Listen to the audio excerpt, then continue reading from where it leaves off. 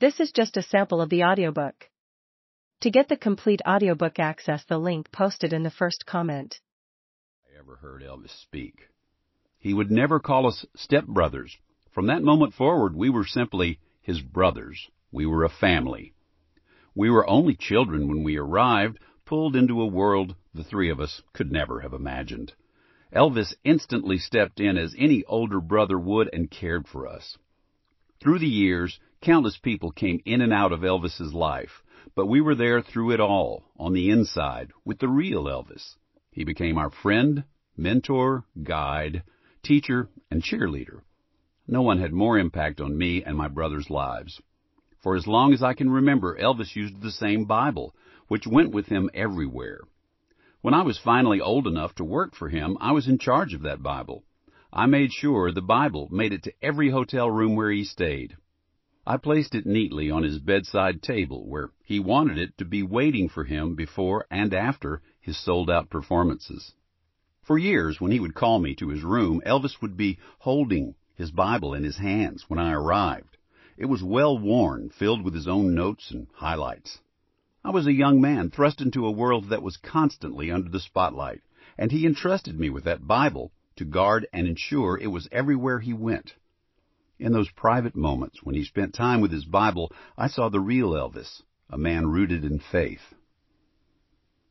From the day we met until our last conversation, he shared that faith with me. It began with a special bedtime prayer our first night at Graceland, and ended just 2 days before his death in a conversation about Jesus, love, and forgiveness. In the 17 years between, I was a first-hand witness to his faith in Jesus and love for everyone. Elvis wasn't perfect. Just like the rest of us who walk this earth, he was broken. Even so, Elvis knew he was blessed, and he loved to give to others. He extended the same generosity to everyone. His message was always clear. Treat everyone the same. Look at their hearts and souls, how they treat you. Even if they treat you badly, something could be going on in their lives at the time. So you just look at them and say, I forgive you, and go on. Elvis believed in love and wanted that for me and my brothers more than anything. He wanted that for everyone.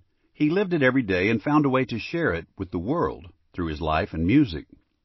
There came a time in Elvis's career when he began including a gospel set in his show. Thousands of adoring fans seeking the thrill of his signature music were introduced to his version of gospel songs and hymns. This was his testimony. He saw his music as a way not just to make a living, but to change lives. He saw it as a ministry. Elvis knew he couldn't perform miracles, but miracles happened through the power of his music. He was spreading the good news with the gift God gave him, his voice. The stage was his pulpit. The screaming fans were his congregation, and it was magical. Fans would come up to us talking about how the gospel set made them believe again. They came to see the King, but left knowing another King, the one who could save them. This was his legacy. Elvis released 24 albums in different genres over his career, but he only won Grammy Awards for his gospel music. If you listen to his recordings of gospel songs, you can hear there is something different, something more soulful about those recordings. The reason is because those songs contained a truth that reached more deeply into Elvis's soul than anything else. His favorite Bible verse was John 3:16, which says, For God so loved the world that he gave his one and only Son, that whoever believes in him shall not perish, but have eternal life.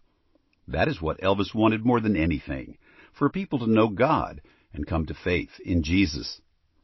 Elvis sensed that his time on earth was limited.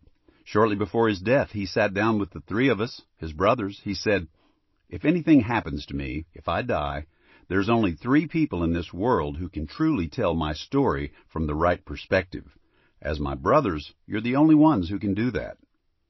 Now it's time to carry that torch, to see through the wishes of the King of Rock and Roll. Why another Elvis book among the countless others that have been written? Because there is a side of Elvis that has not been explored until now, his faith. I told the story of my life with Elvis in my previous book, Elvis, My Brother. Now I'm ready to share my first-hand perspective of Elvis's true motivation, to share God's love through his life.